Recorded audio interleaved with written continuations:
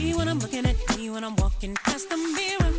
Mary J. Blige, known as the queen of hip-hop soul, continues to build a name for herself in Hollywood. I don't even know you. Can't trust you. In Power, Book 2, Ghost, she plays crime boss Monet. Is there a part of you that likes that kind of being the boss and running things? I am the boss. Like, I've been no relationship has ever worked.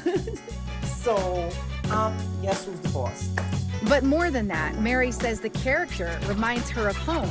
The fact that she's a very strong, single parent woman trying to survive. I've known this woman all my life. I grew up with her. I'm from the project, so that's all I've seen was Monets and Ghosts. This is why I'm such a huge fan of the show.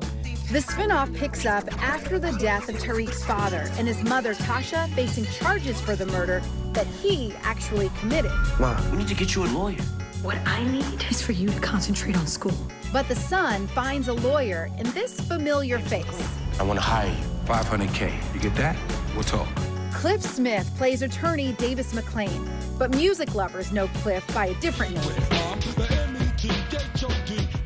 Yes, Method Man from Wu Tang Clan, the same Method Man who teamed up with Mary J. Blige in 1995 for this iconic music video.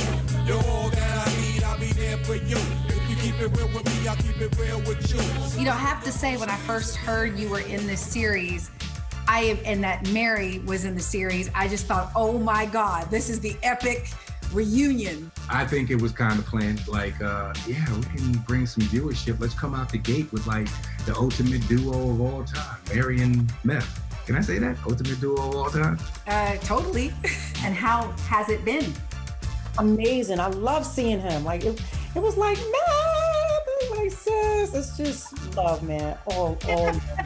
You raised that kid. Both Mary and Method Man say they are thrilled to not only be featured on the show, but to be counted as fans, mostly because it taps into something authentic. It's not just the sexy or the eye candy or the thug or, you know, crooked cop or anything like that. No, these are people who are prominent members of their communities trying to figure things out.